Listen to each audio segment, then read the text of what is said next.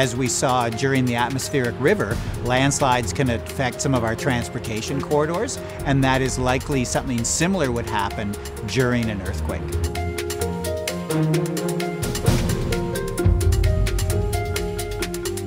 We're melting glaciers in a faster rate than before, and where you have a glacier receding in a valley, the slopes become more unstable, and those may trigger big landslides, rock slides, like the one in Mount Meager in 2010, for example, or the one that happened in Elliott Lake in 2020.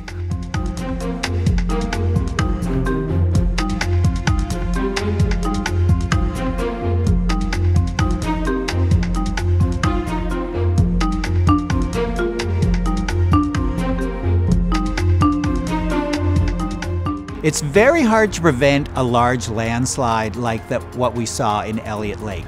What we can do is monitor them by various remote means and try to see when we start to see acceleration of, say, a rock slope. And then at that point, the idea would be to evacuate people away from the hazard. Without the geological activity during thousands or millions of years, we wouldn't have this place. We have to live with the hazards, but we can enjoy it too.